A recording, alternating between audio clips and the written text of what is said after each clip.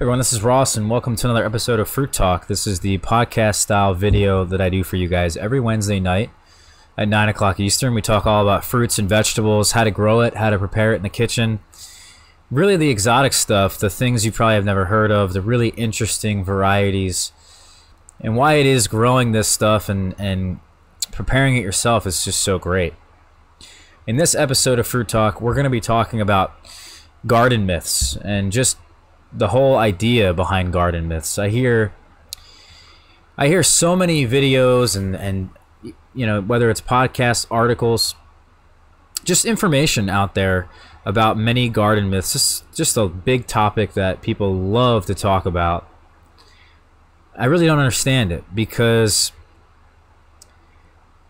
yeah, there are some myths out there, right? Which is a statement that's made that's just not true, and it's believed throughout time. You know, that's how I would define a myth. But as I'm reading a lot of them and just various different websites I've checked out, different articles, different videos, you know, you can't really make blanket statements at all about gardening. I think it's very difficult. Or having an orchard, you know, whatever it is. Just when growing things in general, when growing plants in general, and giving you those real basic tips or truths, I think it's just extremely difficult because there's so many different ways to do the same thing, and every single thing that you could mention could be totally different depending on where you live, depending on your microclimate, depending on your location, depending on your soil. So I try to stay away, even though I make them all the time, even in my daily life, regardless of what it is, whatever the topic is. I make these general blanket statements all the time.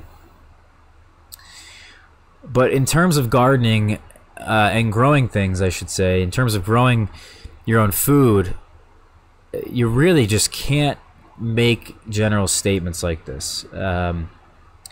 So that's kind of why myths in my mind are so difficult to wrap my head around. And as someone who was new to gardening at one point and was new to growing my own food at one point, I listened to these myths and I read them and thought I understood them. But now I've been doing this now for so many years that I come back to it and I'm just shaking my head at the whole idea. It's just fundamentally flawed for the reasons I've stated. So I kind of want to go over some of these garden myths, and we're going to talk about the myths and tell you why this isn't necessarily a myth, because a lot of these things can't be applied to everything. They can only be applied to certain situations. So let me explain that right now. Okay, so the first myth here is water new plants every day. And I guess the article here is saying that's false. So I would say that's probably false as well. Unless, of course, you lived in the desert and you lived in a place where your plant wasn't really growing very well and it was sort of dying. And it desperately needed water, you know? If you got a new plant in the mail or from the nursery and it really didn't look too good the next day, you know, I would consider watering it. Obviously, that's not going to be something you do every day in the long run with a healthy plant. I think water in general, either it's too much water or not enough water, really is the most problematic thing for anyone growing anything. You know, if you look out in nature and in the forest, no one waters the forest, you know. So it's kind of a very difficult thing, I think, to understand unless you just constantly kill a whole lot of plants. And for me, mimicking the forest is really going to create less work, to the point where in my garden and in my orchard, anything that is planted in the ground, I do not water one little bit. And even at planting time. So, you know, but that's my location. That's my soil. That's the amount of rain we get. and the techniques that I use to enable me to do such a thing.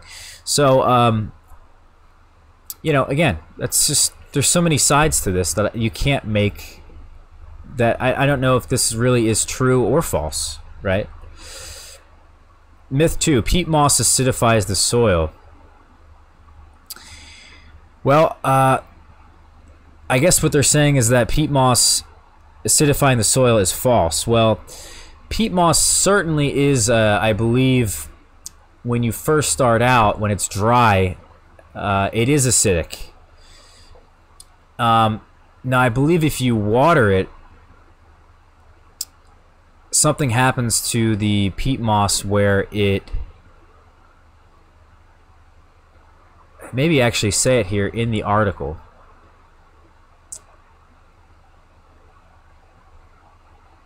One second here, guys. I'm just reading through this.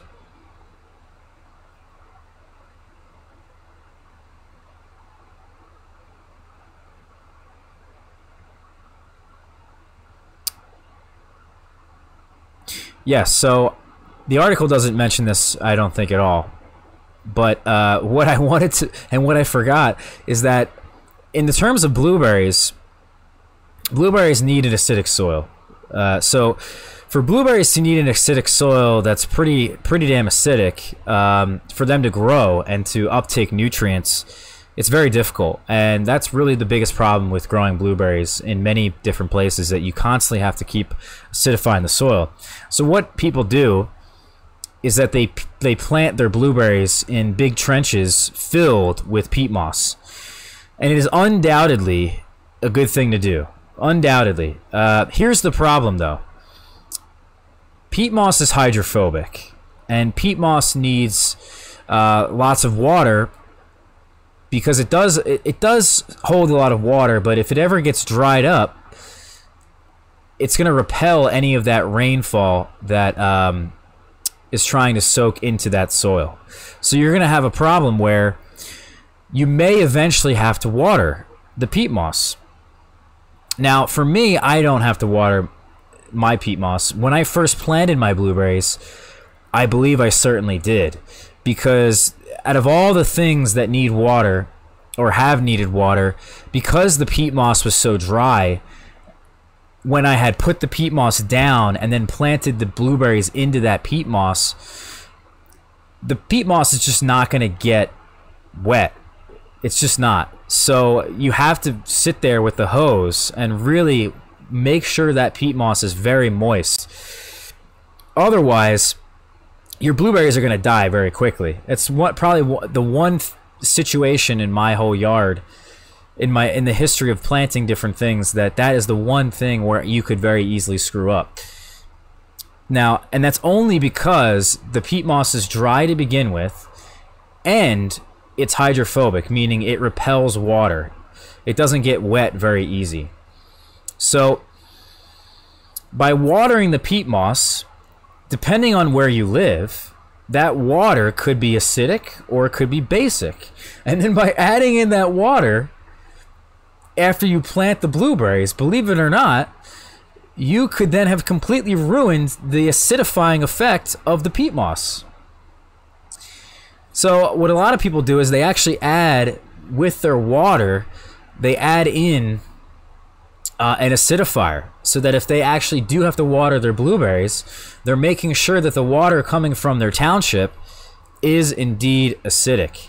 And in most cases, I think it's actually slightly basic, or definitely not acidic enough to maintain the perfect pH for blueberries.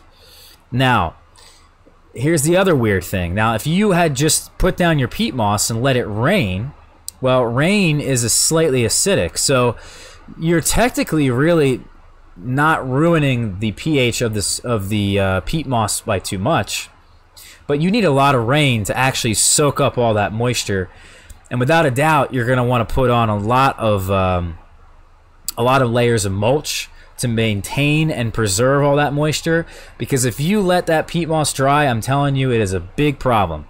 So for me, I don't water my blueberries to this day, and I haven't had a single problem keeping them acidic. But I did have to, the first time I planted them, water them in and get that peat moss very wet.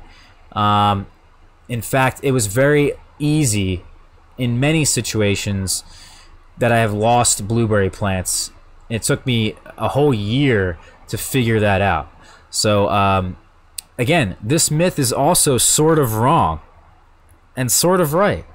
You know what I mean? There's just many situations for this. You can't apply the same thing. Compost is the best mulch, and I guess they're saying this is wrong. Well, in my mind, there is really no best mulch. I mean, I guess there is the optimal mulch, right? There's the best you could probably ever get for your particular situation, but again, that can be applied to a million different climates and a million different soil types. You know, something where there's a lot of rain, where maybe it's the rainforest, things break down very quickly. Probably your woody materials are going to be your best mulch because your woody materials break down the slowest, right? So it really depends on where you live. Whereas somewhere where I live, where things don't break down very quickly, maybe something like leaves would actually be the best mulch to get that organic material the quickest.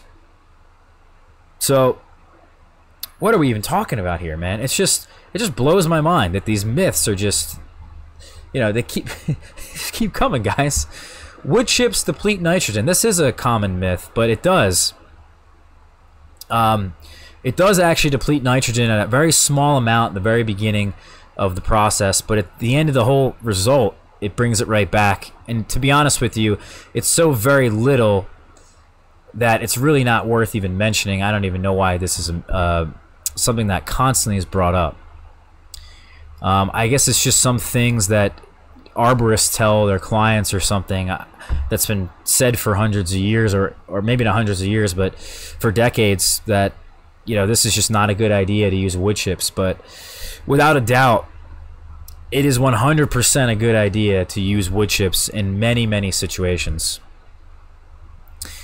In general, you should be using mulch in almost every scenario in terms of growing food. You know, you maybe not want to put down the mulch and direct seed into that or transplant into mulch, but you certainly want to have some form of mulch to help preserve water, whether that is indeed compost, layers and layers of compost, or it is some form of, you know, wood chips, straw, leaves, etc. You know, this one I don't even know what to even say. It says always remove suckers. You know, I don't even, is that really even a myth? Let's go to the next website here. Here's a great myth, actually. This is a pretty good myth. If a plant is under stress, it should be fed. Well, if you want healthy plants, you certainly should feed them, right? I think you should feed everything to begin with. You should do, you know, soil tests. You should really observe your landscape, observe the soil, see what was growing there before you planted into it, and observe what it is that's missing. Observe the weeds. You know, a lot of people say that when weeds show up, there's a sign of a particular nutrient deficiency. You know, there's a lot of telltale signs that you could, of course, understand that there's going to be a deficiency before you even plant your particular plant. You know, so in my experience, you should just understand that and try to understand that before you even get in this situation. Now, if you're in this situation, I think it's a great idea to feed your plants, particularly if they're not growing very well. But you don't have to always feed them in terms of fertilizer or micronutrients. You could just put down materials that break down and form and turn into those nutrients, right? We don't have to be giving them fertilizer at every second. Now, what this article here is saying that stress is actually a good thing, and it's true. In certain plants, and I want to mention this about particularly figs and persimmons, a less fertile soil is actually beneficial to getting fruit set. Not only is it beneficial to getting fruit set, but you may even have higher bricks in terms of water anyway. When things are drought stressed, They increase the sugars in the fruits almost across the board. In almost all fruits, it seems like, at least in temperate zones. So, you know, I would say that stress is a good thing, but at the same time, it depends on the type of stress. Okay, you know, it's mentioning here compacted soil, heat, salt spray. You know, all kinds of different random things. And you know what? It really does depend on what kind of stress it is. If it's stress from heat or stress from a lack of water, I think that's mostly a good thing in most scenarios. Or stress from even too much cold, I think, can also be a good thing. These plants under stress will adapt, and over time will turn into stronger plants that you won't have to feed or care for nearly as often. But if it is a nutrient deficiency, I think it's really wise to actually give that plant the nutrient that they need, excluding water, of course. We're not talking about water in this scenario. Here's another myth. Cover newly pruned areas with varnish, tar, or paint. And, well, there's a huge debate about this one, and it could go either way. Again, it really depends on your environment. If you have lots of disease present in your area, and let's say you had cut out a lot of the disease, but you left some of that disease in the tree, this may not be a good thing to cover the wound. Now, or additionally, if the tree is disease-free, but you are covering the wound, perhaps that will prevent any disease from getting into the plant. So it really depends on the situation. You can't say the same blanket statement for every single scenario. Okay, so let's see here. Myth: organic pesticides are less toxic than synthetic ones.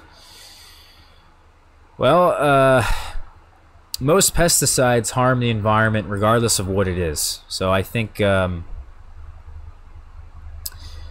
know, it obviously depends on the material, and you have to compare the materials, of course. But, you know, I would say probably in general, organic is always better than synthetic in terms of the environment, not necessarily for how it affects pests, as an example, but in terms of how it's created. It may be more sustainably created. It may be something that actually is out there in nature that is a material like kaolin clay, as an example, which is an insecticide that is an organic material called Surround that is much less harmful to probably the environment because of how it doesn't really affect the soil as probably a synthetic pesticide would, but it does kill bees, right? Or maybe it doesn't kill bees, but it does kill probably some pollinators. And because it kills some pollinators, you got to really be careful of when you actually are spraying any sort of pesticide or insecticide. Because if you spray it at the wrong time, no matter what it's made of, you're going to be hurting the environment. You're going to be hurting the ecosystem of insects. So, again, you know, you can't really make these blanket statements. You could say, okay, in general, organic pesticides are better than synthetic, but it's not true probably across the board because, you know, there's different materials and, of course, when it is you're applying these things. So here's another myth. Newly planted trees need to be staked and wired, guy wired. I've never heard of the term guy wired before, but I guess that's what this is, where you have 3 stakes in the ground surrounding the tree with a wire attaching the tree to each stake. So I guess, in my personal opinion, it depends on where the tree is located. Again, is the tree in a very windy environment? Is there a lot of erosion? Is there a lot of water that is piling up in this particular area that could loosen the soil and really uproot these trees potentially? Is there a lot of wind, like I said, that is constantly knocking into the tree making it form into an inadequate direction. So, in general, I would say staking is a really great idea. But if you have a tree that's really in a pretty calm environment with really nothing wrong going for it, you don't really need to stake it, And staking also does, or I should say not staking, also helps with strengthening the trunk of the tree. Because if the tree is blowing in any way, that really helps the tree strengthen the base and expand its trunk. So, and that goes for all plants in general. The wind really is beneficial to helping plants not become too leggy. Okay, so there's a myth right there. I don't even want to talk about that one. Okay, add sand to loosen heavy clay soil.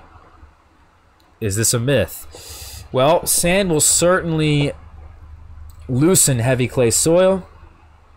Almost any material that you have available will help loosen compacted clay. Clay is a really great material, though, to grow things in. I think I have it made, personally.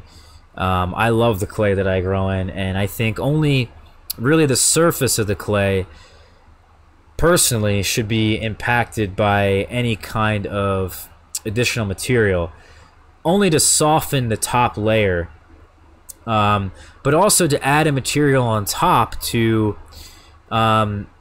if you were to seed into that or transplant into that, I think it's a better material for things to grow in when they're young, is a more well-draining soil. When things are a bit younger and it's more compacted and things hold more water, it's certainly not beneficial to be growing them in heavy compacted clay. So sand does loosen heavy clay. I guess that's the myth, but you may or may not always want to do this. And in general, I would say clay is not always a bad thing. Okay, let's see. Here's another myth right there. We want to talk about that. It says right here, a myth. When planting a tree or shrub, dig the hole twice as wide and twice as deep as the root ball. I haven't seen any real evidence of this. And I know the website here is saying it's truth. But I have really heavy clay soils with lots of water, lots of mineral content in my soils. I haven't found this to be true in one little bit. Everything that I have planted and just really slipped it into the ground, just moving away some soil and slipping it in, even planting things above grade, really not caring too much about the hole that I have created, in my mind has not impacted the performance of the tree or shrub or plant in any way whatsoever. So I personally think this could be a myth, right? Or this could be a myth. But I think there is probably some special circumstance that I'm not personally aware of. And that somebody in a different climate that I haven't really grown in or haven't heard of, someone mentioned this, maybe a friend as an example, saying that this is a beneficial thing. Who am I to say that this is a bad idea or completely false? So I understand the idea behind it, and that creating a larger hole is that you can amend the soil. But I think this is just a general... It's really just a general, thing you can kind of apply to help new people understand what to do. Because planting a tree improperly, or shrub or plant improperly, is not very beneficial. So I think doing it this way is going to almost guarantee that you plant something successfully. But you can also have some negatives to doing this as well. By making a hole so big, it's going to make things maybe even trap the roots into that hole that you made. By loosening up the soil where around the root ball is, the plant may be less likely to venture out into the harder compacted soil that you didn't actually dig up. So, you know, there's a lot of things that could be wrong with this, and in general, I think it's very wise to not disturb the soil as much as humanly possible. So, for me, in general, this actually is a myth. Yeah, I don't know. If anyone has a situation in which they think that this myth is actually true, I'd love to hear about it. But for me, in my experience, I haven't thought this to be true in any form. Here's a myth. Drought-tolerant plants don't need to be watered. Well, it depends on your climate, right? So if you live in a desert climate, an arid climate, no matter how drought-tolerant something may be, you probably will have to water it. Especially at a younger age. As soon as they can get themselves some deep roots, there are some species of plants that you actually will not have to water. There are some native desert species that, like cactus as an example, ironwoods, figs, mulberries, persimmon. You know, there are a ton of drought-tolerant fruit trees out there that probably may not have to be watered even in the most desert-like climates if you mulch them well and make sure that they are getting enough water at a younger age. You also need to plant the tree at the right time. Jeff Lawton at with the guy that runs permaculture, who heads up permaculture, he's gone to the Jordan River Valley and he's basically built a food forest in the desert, in one of the lowest places on Earth, where the Dead Sea is, which I actually have visited myself. And I personally can't imagine somebody growing something in the Dead Sea Valley. It just blows my mind that he's actually able to accomplish that.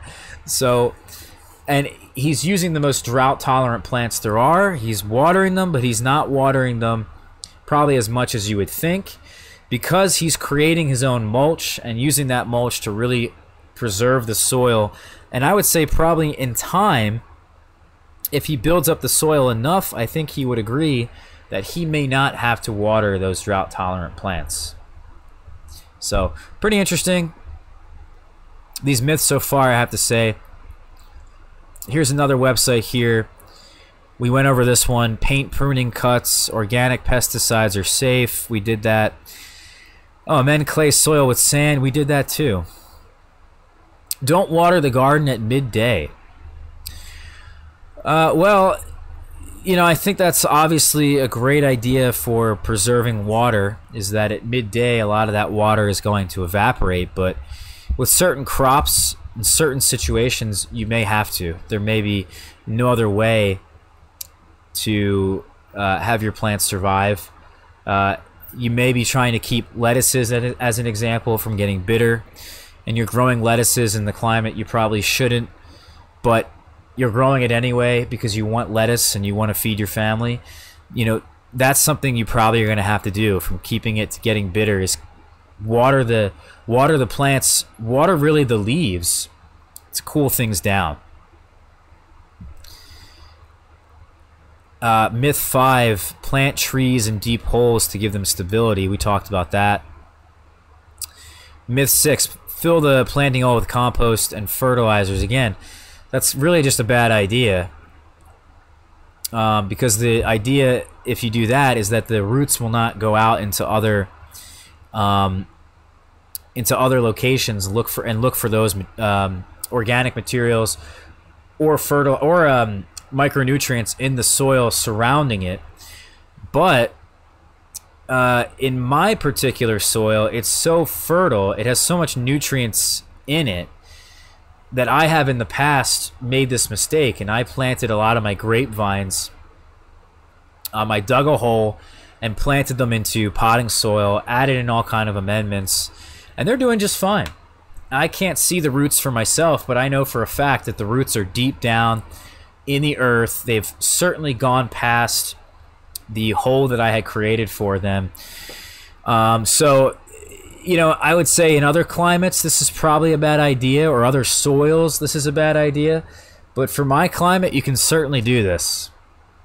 Not that it's a good idea, but even you could feed that hole as much as you wanted, put in the whole thing filled with worm castings, and inevitably, in my climate, I truly believe that most of these plants, if they can have a strong enough root system, obviously go out into other areas of the soil and root themselves in those locations. I'm not even sure what this word is. Xeriscape? Okay, myth number 8. Plant 2 of each fruit tree. Well, this is a good myth, I think, to talk about here. We also have feed a plant to revive it. Well, I don't really think we should talk about that. And then the last one here is add sugar to baking soda add sugar or baking soda to get sweet tomatoes. Excuse me there, guys. So we'll talk about those last 2 ones here, and then we're gonna end this episode of Fruit Talk here. But planting 2 of each fruit tree is a pretty good idea, depending on the species. A lot of fruit trees are not self-fertile, at least in temperate zones. Your apples, your pears, your stone fruits. A lot of those are not self-fertile. Things in more subtropical regions are indeed self-fertile. Things like figs and lots of jujubes are. You know, even persimmons. Lots of persimmons are. Lots of pomegranates are.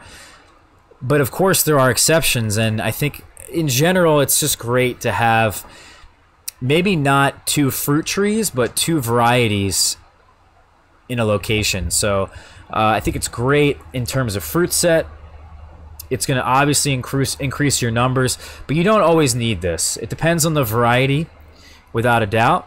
So some varieties will be self-fertile or will put out more fruit than another variety that wasn't pollinated either. So it really depends on the variety. It depends, again, just like any of these myths. Now, again, I just want to point out this one last thing here, is that in my mind, it's better to not plant 2 fruit trees, but instead to graft multiple varieties onto 1 fruit tree. That's a very common thing that a lot of new growers, including myself, have fallen into that trap. Yes, it is something that's harder to find. It's harder to find scion wood to graft onto those rootstock that you may have, but grafting is a wonderful thing. Raising your own trees is a wonderful thing. And in general, it's just a lot less work to maintain 1 tree than 20 trees, which is kind of exactly what I have in my backyard, is 2 rows of apple trees. We have 1 row of 10 trees with 2 trees per hole, and another row with the same exact spacing and 2 trees per hole. And I could fit 1 apple in that exact space and have 20 varieties grafted onto it and be probably just as happy, if not happier. The last myth here, add sugar or baking soda to get sweet tomatoes. We talked about this with the figs. What was the other fruit that we mentioned? Maybe we didn't mention a fruit, but in general, water is the biggest reason why your tomatoes may not be sweet. So if you overwater your tomatoes, they're not going to be sweet. If you overwater lots of fruits, lots of vegetables, they're actually not going to have maybe even certain nutrients. They're probably going to be even more prone to pests, right? That's a big reason why inorganic fertilizers are so detrimental, is that the inorganic fertilizers, the chemical that is left over after the inorganic fertilizers are all said and done, that chemical reaction that occurs, you're left with salt. And salt, as you know, because the Dead Sea Valley, you can't grow anything in the Dead Sea Valley because it's filled with salt, is that you're going to have the same problem with these inorganic fertilizers year after year, degrading the quality of the soil because you've got all this salt in there, and you're killing all the... Also, you're killing a lot of the living things that are in the soil as well. So what you then end up doing is that because there's so much salt, the plant is affected by that, right? The roots get in contact with that salt and kind of dries out a little bit. And as a result, this plant may start wilting, or may say, okay, it probably needs more water, when in the reality is it doesn't need more water. Well, it does need more water, but it's a direct result of you using these inorganic fertilizers. And then because they have sucked up so much water, they then become more noticeable to predators and pests. And this is just really not a good thing in general to do, is to overwater any of your plants. You know, obviously for root rot purposes, but again, for that pest pressure, and probably even disease pressure, if I were to guess it, if it worked the same way as it does with the pests. So I don't think sugar or baking soda is going to do a damn thing. It probably isn't. It probably may actually hurt the soil. It may bring in some weird animals into your yard. But yeah, the biggest thing you can do here for tomatoes is not water them. Just water them enough to keep them happy and healthy. That's what I do to all of my fruit trees, especially the figs. One other thing I'll mention with the tomatoes is that if you really want sweeter tomatoes, try drying them. String them up, hang them, and let them dry for a little bit, and then use those tomatoes to make sauce. With the decrease in that water content, you're going to have a much thicker sauce, less watery sauce, and a sweeter sauce. So and even a more intensely flavored sauce. So I've learned that actually from an Italian restaurant here in the city of Philadelphia called Monsu. That's what they do in the Italian market, and we're certainly going to be trying that this year. But yeah, thank you guys so much for watching this episode of Fruit Talk. Shout out to Adam for wanting to make my podcast longer. So hopefully this one, you guys can watch this or listen to this one in the drive to work. I think this one's long enough to fulfill everyone's commute. Alright guys, thank you so much for watching. Again, I'll see you next episode for Fruit Talk. Please follow me on Facebook, Instagram, and Twitter. If you enjoyed this video or this podcast, please give us a nice little thumbs up. You can also rate the podcast. I think officially, very, very soon, this podcast is indeed going to be on iTunes and all these other various podcasting hosting websites. So very excited for that, you know. And if you guys want to support me and the work that we're doing here with this podcast, please go to patreon.com/RossRaddi and you guys can support my work directly. All right, everyone, take care, and I'll catch you all next week. Peace out.